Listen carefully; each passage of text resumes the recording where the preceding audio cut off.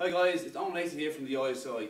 Today we want to follow on from our last video about full range of motion. Today we're going to talk about full range of motion of an exercise. We have John here going to perform a wide grip bench press for us. Go ahead, John.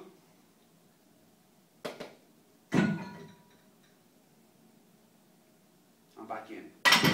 Now, we don't advocate necessarily wide grip bench presses, but the point of this demonstration is to show you that when you take a wide grip or a close grip or a mid grip, it emphasizes different muscles in a different way.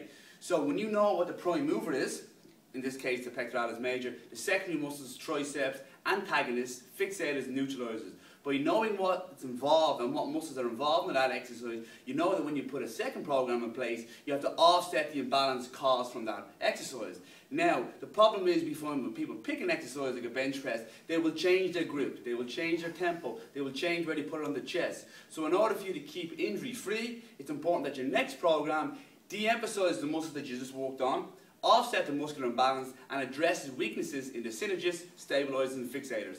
Stay tuned for part 3.